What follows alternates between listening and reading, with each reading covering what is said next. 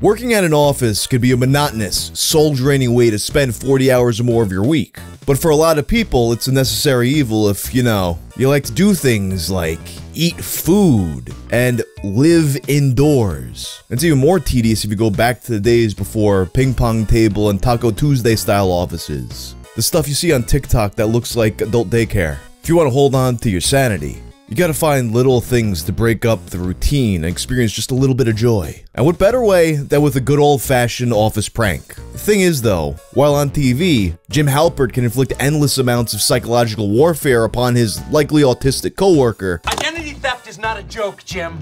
It's not always like that in real life. Take, for example, the story of a Canadian Redditor's office prank that leads to the Mounties getting involved, and leads to a person almost dying. How did a simple office prank spiral this badly out of control? Let's find out in this episode of Tales from the Internet.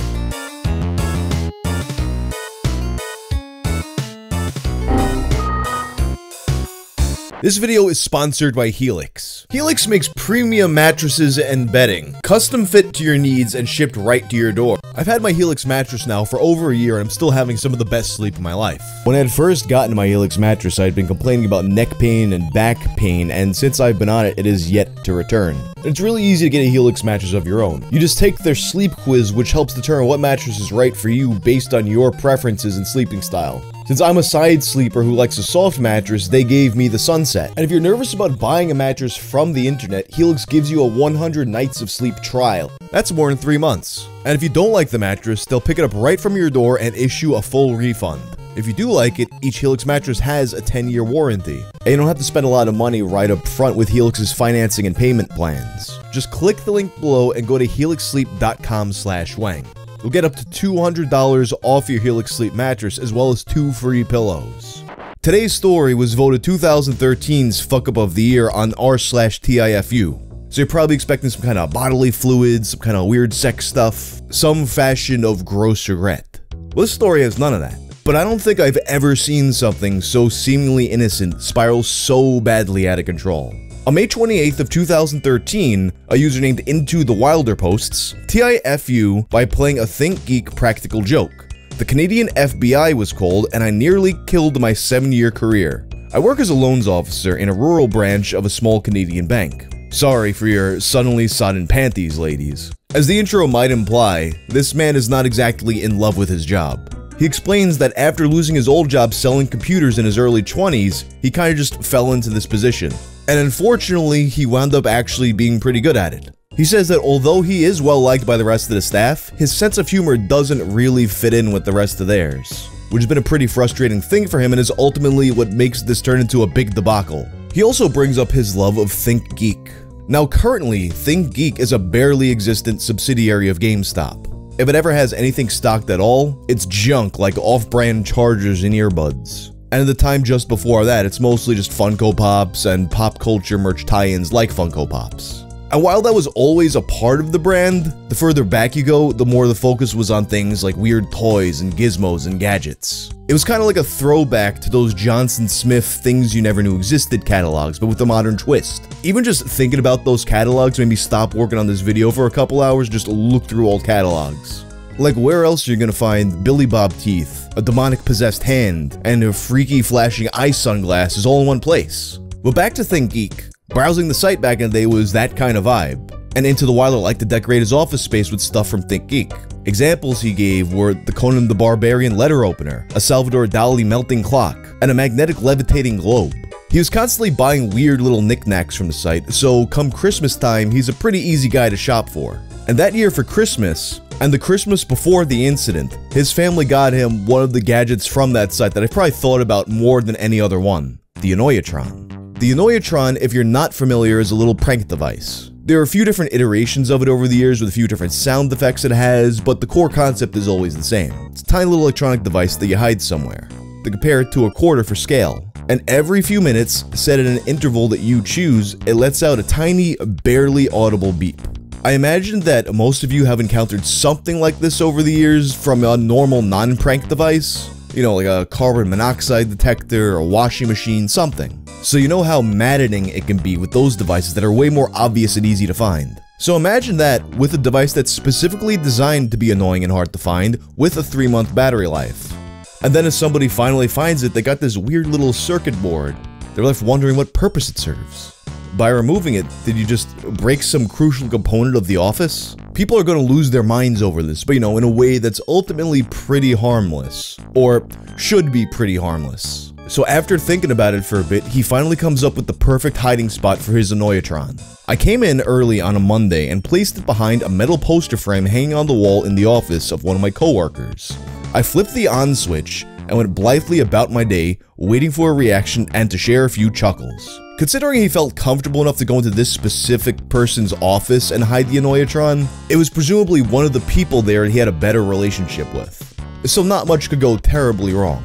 You just go, gotcha, with your office buddy and go on with your day. But it doesn't seem to be going as planned. Monday came and went. Nothing.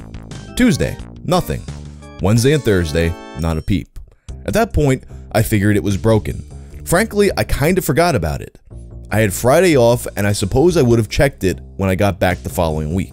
As the kind of person who double checks everything a million times, I'm kinda surprised he resisted the urge to go back to the office and check the poster just to make sure he really did turn it on. Thereby risking incriminating himself. But he didn't do it. The long weekend comes and goes, and he shows up to work as usual on Monday. When everyone gets there, all 16 workers are called into the manager's office. They're gonna have an unscheduled conference call with the VP. At this point, Into the Wilder isn't really thinking much of it, just gonna be some kind of formality that probably could have been an email, a waste of time, but something you gotta do when you work at an office. So the manager calls the district VP, who then introduces the head of security. And at that point, Into the Wilder starts to realize that this isn't a normal conference call. By now, the VP says, some of you know about the device that was found at your branch last week. Device? What the hell? What kind of device could they possibly be talking? Oh, holy Jesus fuck nuggets. When it was found on Thursday, nobody knew what it was, so it was brought to the branch manager, who then sent pictures of the device to me. Fuck. So the district VP forwards the pictures of the device to the head of security. The head of security isn't sure what this could be, but he suspects that it might be a listening device. But since he wasn't sure, he sends the pictures to the Canadian Security Intelligence Services, as well as the RCMP, aka the Mounties. As you may be aware, the Mountie always gets his man. Into the Wilder suddenly realizes the degree to which he is fucked. And it gets worse. The Canadian feds suspect that the little annoyatron might be a bomb. So over the weekend, all the staff were told to stay home, and while they were gone, investigators swept the building to make sure that there were no more such devices hidden around. And at this point, hearing all this, Into the Wilder is panicking. What's he gonna do? And really, what do you do? My opinion, keep it to yourself. I mean, at this point, you got the feds involved, you got the Mounties involved. They haven't gathered everyone in the office for a big dramatic reveal. You've made it this far, they probably have no idea that you're the one that put this behind that poster. And if they don't know by now, they probably never will. Just keep your mouth shut and you'll go away. So here's what he does. If I had sat down ahead of time to brainstorm a worst case scenario, I wouldn't have even come close to this epic corporate craptastrophe. I had no choice.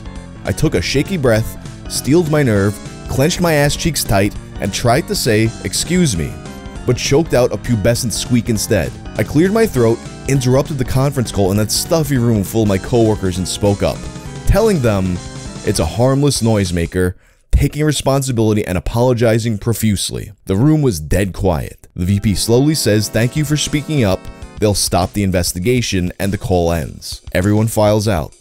I asked the manager if she wants me to stay, but she says she can't talk to me right now. She doesn't talk to me for 3 weeks. And when she does talk to him finally, it turns out that her reaction, it was a bit more than just because, how embarrassing it was to have the office shut down for the weekend. Then rally her whole staff into the office for a meeting with the district VP, get corporate involved, get the Mounties involved. All for her to be standing in front of everybody when they find out, oh, this was just a silly prank machine from thinkgeek.com. You see, what made this so much worse, the manager, not knowing what to do with this mystery device. She's driving home from the office and she has it in the passenger seat of her car. And when she's driving home from the office, that's when she gets a call from the feds, saying, hey, you know that little thing you got there, sitting in your passenger seat? There's a possibility that that's a bomb. At that point, she bursts into tears and nearly drives her car into a ditch. So yeah, I guess a bit of a cold shoulder is understandable. The district VP threw a fit, and despite my 17-year unblemished work record, she tried really hard to have me fired. By some miracle, one of the company higher-ups appreciated the joke and he winds up keeping his job. Luckily, they didn't charge me the $50,000 plus in lost business, staff wages, and other miscellaneous costs. No, I don't know why my manager didn't just ask her staff if anybody knew about it instead of sending a fucking urgent memo to the entire fucking universe. My office is full of a lot of things, but common sense isn't one of them. He concludes by saying that his days of office pranks are over. And amid all the comments wondering about, was this just a lie made up to have some viral marketing for ThinkGeek? A user named MindTaker had a great suggestion. The only thing that would have made this better would be if they had found it and did all of this just to fuck with you. That would have been the perfect way to just flip this all back on him. All it needs is some J. Walter Weatherman type guy to lose his hand in the end. That's why you don't yell. It also prompted a lot of people to share their own experiences with the annoyatron. For example, you had one guy who had a friend place it in his room underneath his chair, which leads to him removing every single object from his room one by one, including his TV and his computer, which he had to disassemble before moving it into the hallway. Ultimately though, he never actually found the annoyatron. He just kinda gives up on the search, and when he's trying to sleep, he just plays loud music. This goes on until the battery dies, and 3 years later, his friend admits that, yeah, so here's what I did. You have another guy who worked in an auto parts shop. He hides one near his boss's desk, and the boss too never finds it. He would just stand around with his coworkers and watch as he tried to find the beep. And then you got the former MySpace employee who had a coworker start tearing apart computers within an hour of an annoyatron being planted. That being said, I'm sure some of you guys have stories with the annoyatron. Let me know about them. I don't think the original ones are actually made anymore, but I did see some copies of them on Amazon. I'll link one of those in the description, but if you get in trouble, it's not my fault. Anyway, that's all for now. If you like this video, check out my video about the human toe necklace. I'm out.